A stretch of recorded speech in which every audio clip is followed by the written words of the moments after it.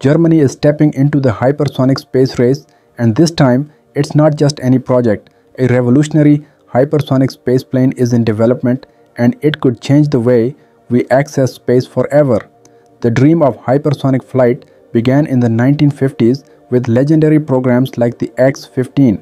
This aircraft was the first to reach speeds above Mach 6, laying the foundation for future spaceplanes.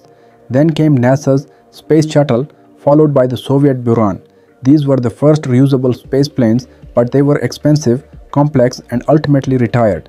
Fast forward to today, hypersonic technology is now at the center of competition between the United States, China, and Russia, but their focus has been primarily on weapons, not reusable space travel. Now Germany has entered the race, but with a completely different approach. Their hypersonic spaceplane, developed by Polaris Raumflugzeuge GmbH, is designed for frequent, low-cost access to space. This isn't just a weapon, it's a game changer for science, defense, and commercial space operations. The spaceplane uses a two-stage to orbit system. First, a rocket booster accelerates it past Mach 5. Then, the spaceplane separates and continues its journey using an advanced propulsion system. This allows it to carry up to 1,000 kilograms into orbit, perfect for satellite launches or high-speed reconnaissance missions. Unlike the US, China, and Russia, Germany isn't focusing on weapons. Instead, they are developing a fully reusable spaceplane that could revolutionize space travel.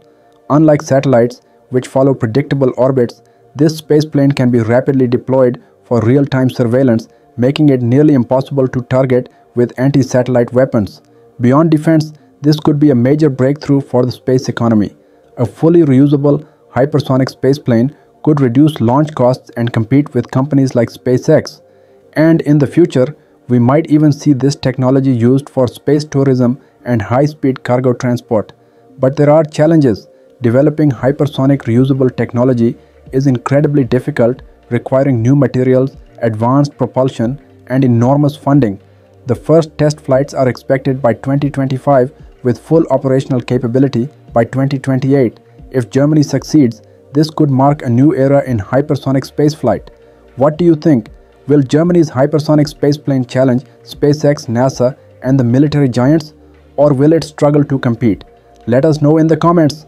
Don't forget to like, subscribe, and hit the bell icon for more updates on space and technology.